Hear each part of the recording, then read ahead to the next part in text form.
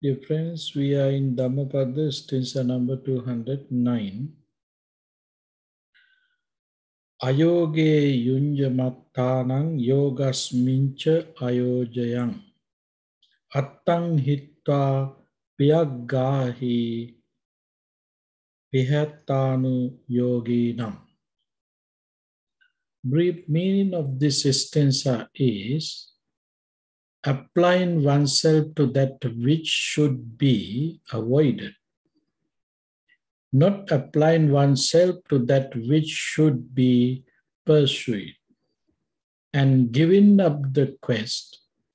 One who goes after pleasure envies those who exert themselves. This is the brief meaning of this stanza. In this stanza is giving us a wonderful lesson for our life and our practice. Ayogya. Ayogya means which you're not supposed to apply. As Buddhist practitioner, we have a goal to achieve, to accomplish. We are working to accomplish our goal. So, to achieve that goal, we should apply the proper method.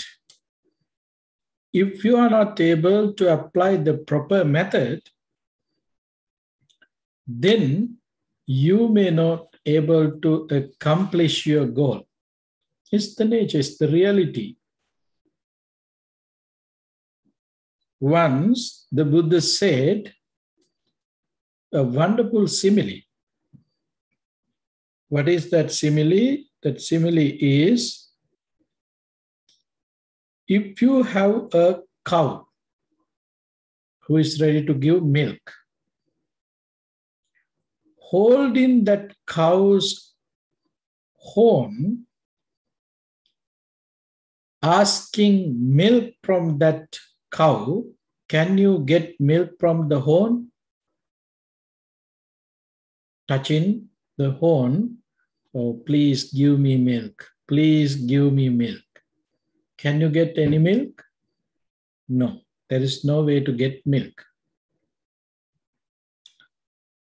Feeding well to that cow, treating well to the cow, when you are touching the breast, you can get milk right away, even though you are not asking from the cow, she will give you milk because you are touching the place where you should touch.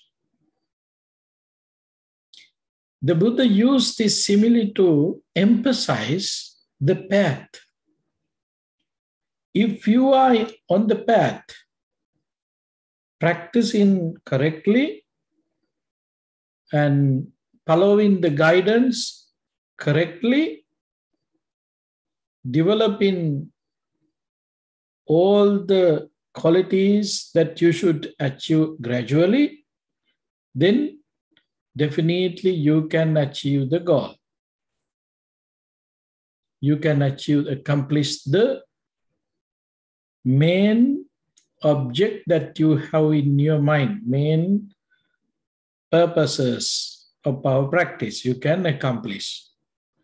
If you are not on the path, doing something else on behalf of the path, applying the different things, thinking of different goals, then never achieve your goal.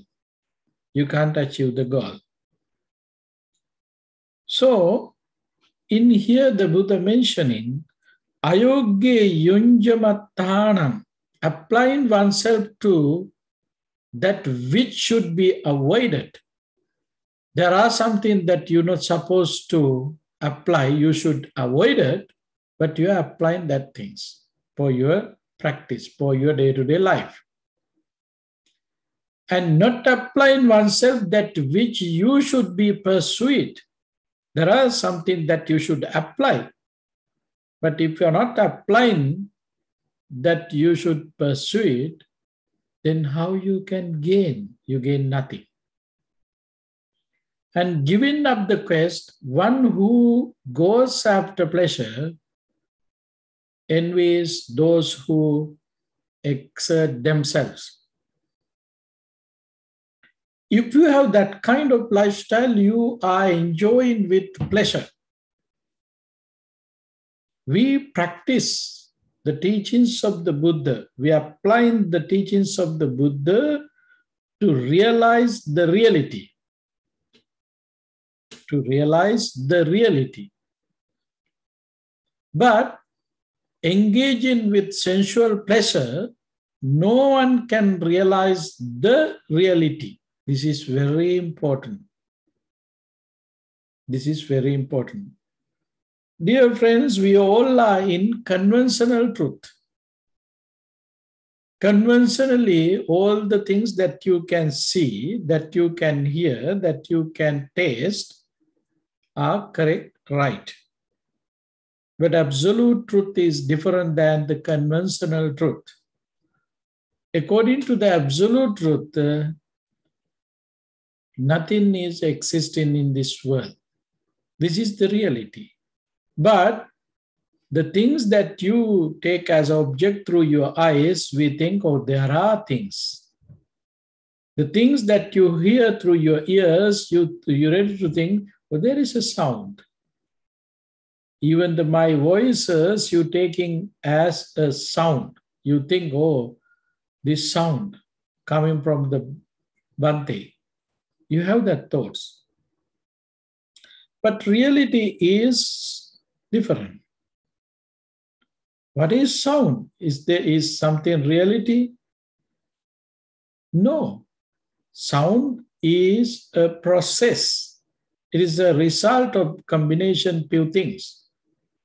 So in this manner, the objects that you are taking from the faculties and bases belongs to conventional truth, not absolute truth.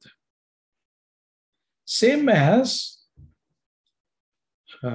in our practice, we have to be in this truth. If you are not in this truth, then you are twisting with conventional truth and absolute truth, then you are not able to practice correctly to achieve, to accomplish the goal, the final goal. Around the world, we can see Buddhist practitioners. Most Buddhist practitioners are not realize their practice. As you know, our practice is Noble Eightfold Path. Noble Eightfold Path is the path. According to Mahasatipatthana Sutta, Ekayano Ayan Maggo. This is the one and only path. There is no any other shortcut.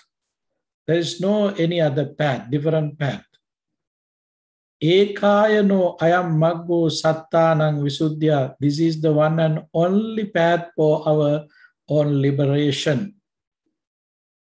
So what is that? That is not something that is only thing, Noble Eightfold Path. Noble Eightfold Path, we can divide it into three baskets, which we call Sila, Samadhi, Prajna. Sila means moral. Samadhi means concentration. Prajna means wisdom. All these are the achievements that we can achieve applying the Noble Eightfold Path, the method. So there are activities, there are three activities regarding all these achievements. What are those? Practicing generosity, observing precepts, and practicing meditation. These are the activities that we should apply our day-to-day life. So meditation is not just only path, only activity. No, it is one of them. Then you have to observe precepts and practice. You have to develop your moral, discipline. The second thing, and practice generosity. Without applying these two other things, just applying meditation, you can get only part of the path, part of the results, part of the goal, not the whole results, not the main accomplishment. Dear friends, in this world, some of them already misunderstood the practice, this practice. We have to practice together. All these activities are activities we should apply together.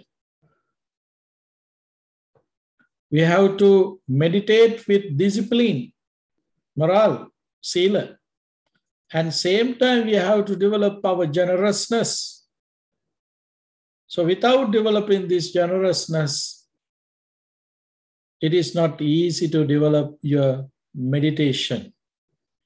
You should read life stories of the Buddha, how the Buddha practiced, how the Bodhisattva practiced.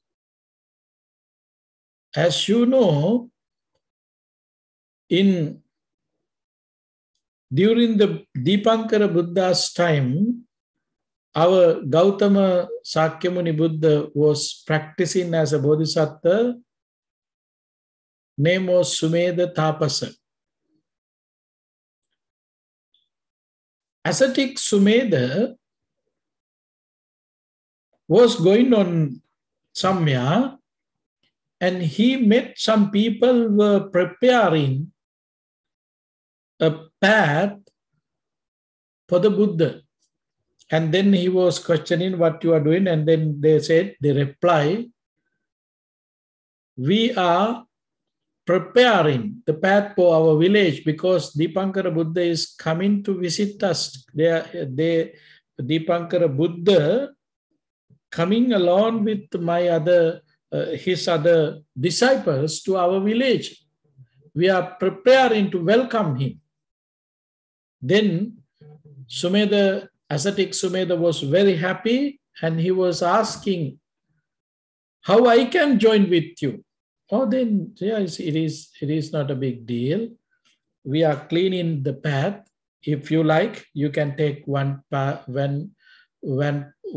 of the path to clean and clear. So you can join with us. Then he decided to get a difficult area, very difficult area. Unfortunately, time is passing. He was not able to accomplish the wishes that he promised to that people. Still, he was cleaning the path. Then he said, okay, what to do? Still, I have little area to finish. But Buddha is here now. The Dipankara Buddha and the disciples are here now. So what I should do now?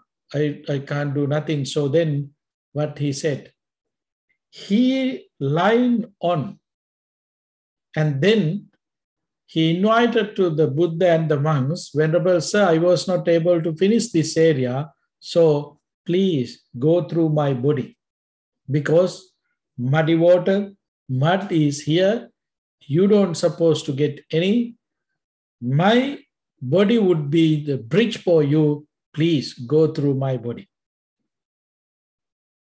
This is the way how Bodhisattva practice. If he made a promise, he was ready to sacrifice his life to finish that promise. So this is the way how we practice generosity. So dear friends, practicing generosity means not just giving money.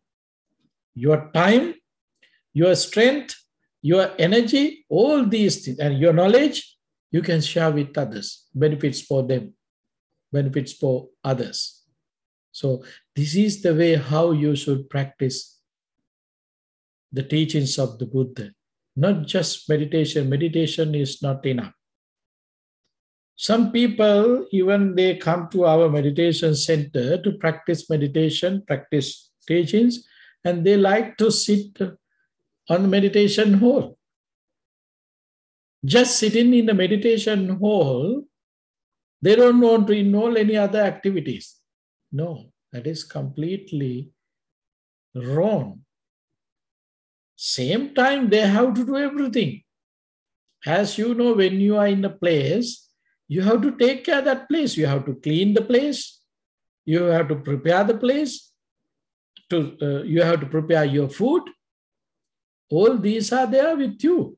So discipline and to practice generosity, there are opportunity doing all these things. So practicing Buddhism means not just sitting in a meditation hall hours and hours.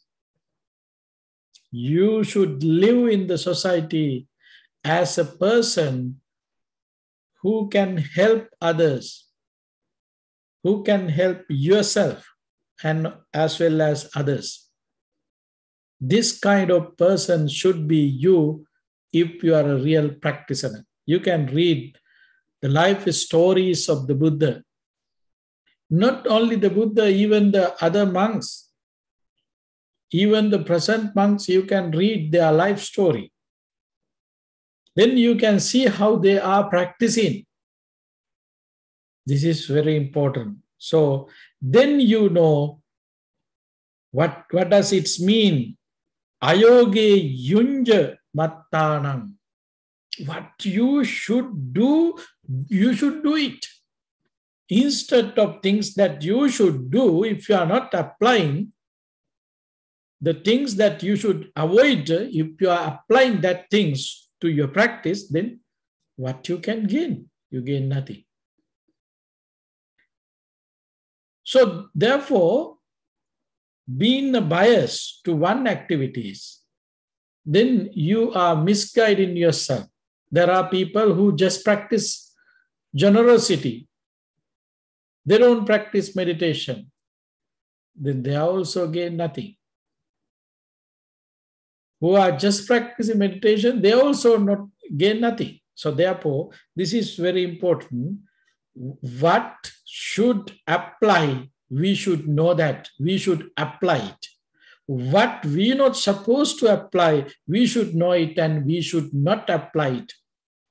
This is very clear things to our life, our practice, particularly for our practice and other things. Dear friends, practicing Dhamma is not just belongs to the meditation hall or the temple or the monastery.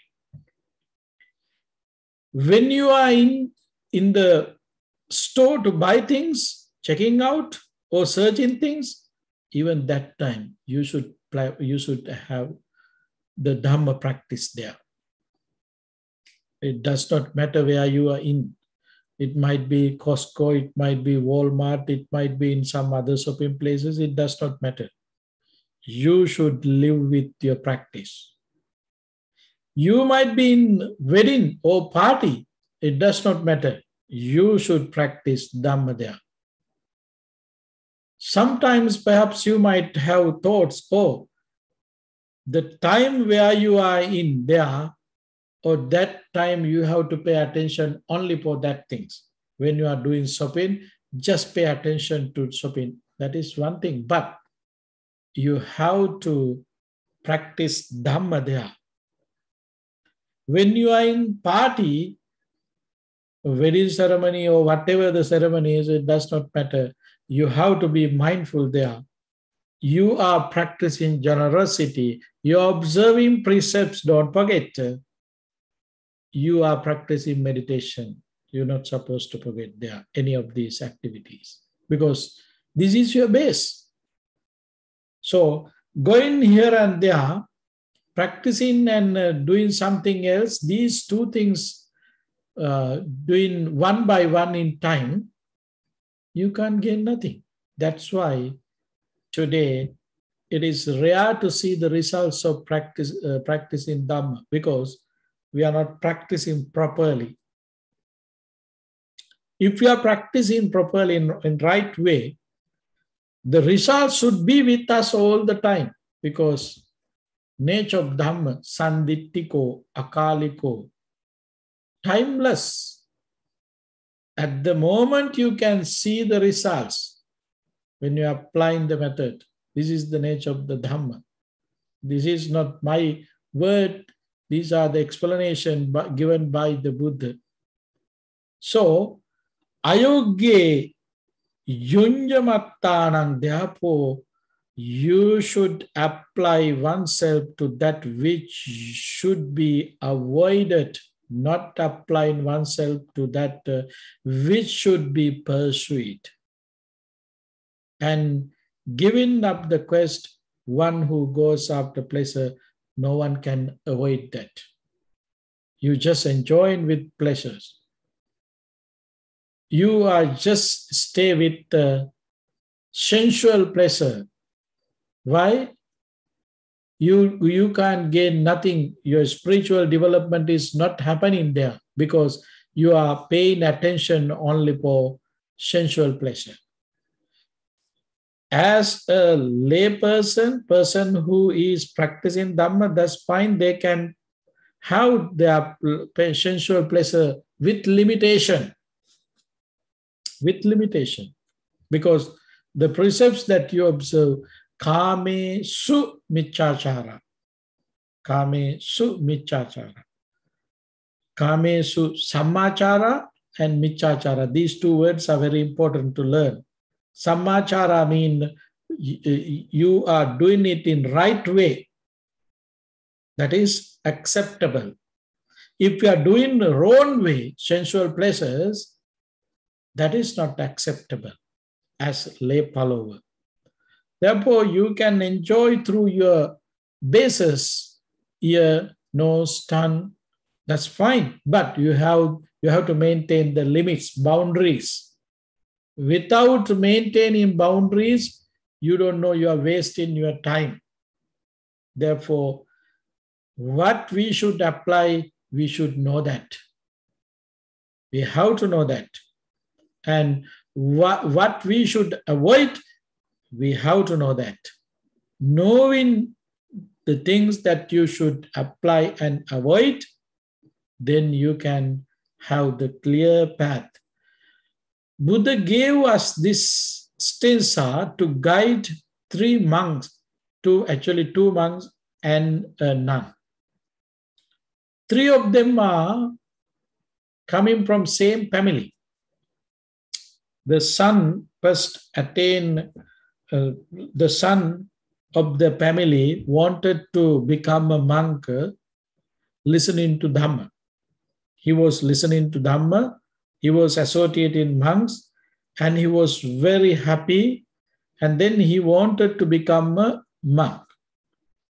So he tried to get permission from parents, but they did not give permission for him. But finally, he decided himself to go to temple and he got ordination.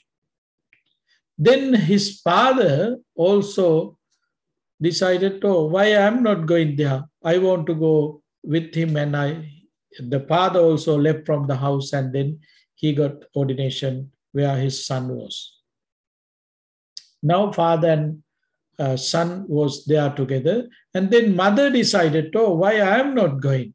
I'm also going to find a nunnery. And then she also became a nun. Three of them get into the dispensation, became a monk and nun, but they were living very close to each other. So all the time they were like to connect together. They were company together. They were discussing about their life and sharing and living as a mother and father and son. They did not pay attention to practice Dhamma. Finally, the message went to the Buddha.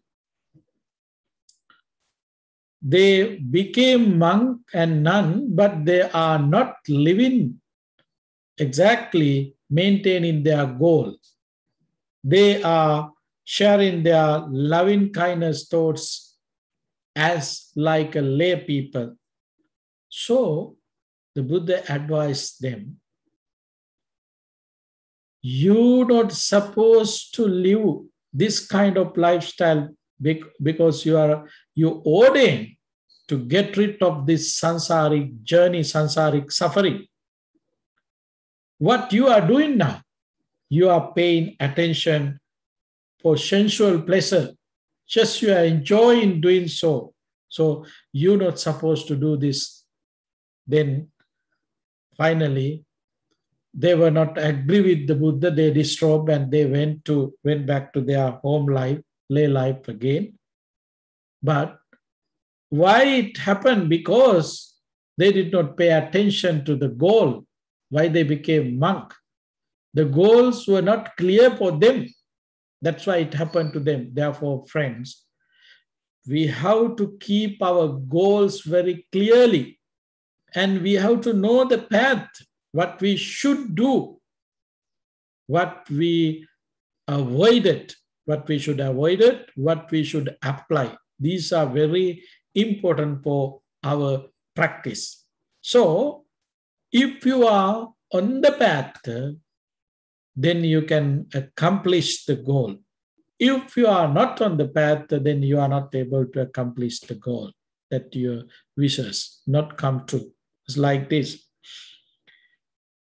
There are paths which is going to south and north, east and west. So, you want to go to Washington, D.C. As you know, Washington, D.C. located in the east. So, you should go to the roads, highways toward east. Without turning to east, if you are turning to west, there is no way to meet to going to Washington, D.C. So in this manner, following the guidance of the Buddha, we should keep our mind, what is the direction? What is the destination that you are willing to go? These are very important for us to keep in our mind with our practice. Practice in right way, yes, definitely we can achieve, we can accomplish the goal. I think that would be enough with this stanza. Keep in your mind about your practice and clean and clear your path, then definitely we can achieve the goal. We can accomplish our wishes. So having that clean and clear path, let us practice this Dhamma for our liberation, to establish our happiness, to establish our inner peace. Having that aspiration, we can finish today Dhamma talk. Let us use this opportunity to share merits with others. First of all, think about departed relatives, friends, family members, and pets who departed, name of us. By the power of these merits and metta thoughts, may they all be well, happy, and peaceful. May they be able to attain ultimate bliss of Nibbana. Having that aspiration, say, Sadhu, Sadhu, Sadhu. Whoever is affected by COVID-19 and any other sicknesses, by the power of these merits and metta thoughts, may they all be well, happy, and peaceful. May they be able to get rid of their suffering and pain. Having that aspiration, make blessings upon them, saying, Sadhu, Sadhu, Sadhu. May you all be well, happy, and peaceful. All your wishes come true by the power of these merits and metta thoughts. May we all be able to attain ultimate bliss of Nibbana. Having that aspiration, say, Sadhu, Sadhu, Sadhu. By means of these meritorious deeds, may I never join with the police. May I join always with the wise until the time attain Nibbana. May the suffering be free from suffering. May the fear struck be free from fear. May the grieving be free from grief. So too may all beings be. From the highest realms of existence to the lowest, may all beings arisen in these realms, with form and without form, with perception and without perception, be released from all suffering, and attain to perfect peace. Excellent, excellent, excellent. Thank you very much.